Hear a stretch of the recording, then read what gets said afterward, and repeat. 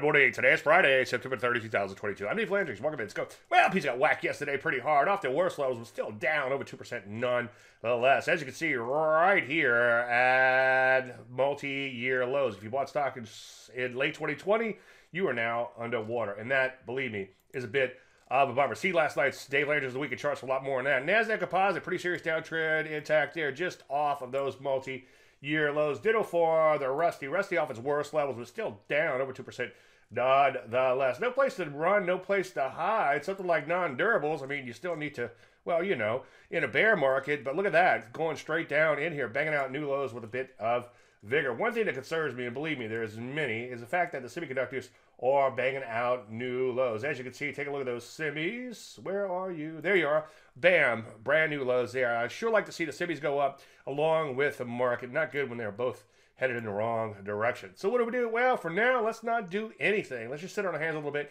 let things shake out. On a bounce, we might look to short this, but right now we need to let it unfold as trend followers who play pullbacks. Any questions? As usual, Dave, DaveLandry.com. I'm Dave Landry. You started my meeting.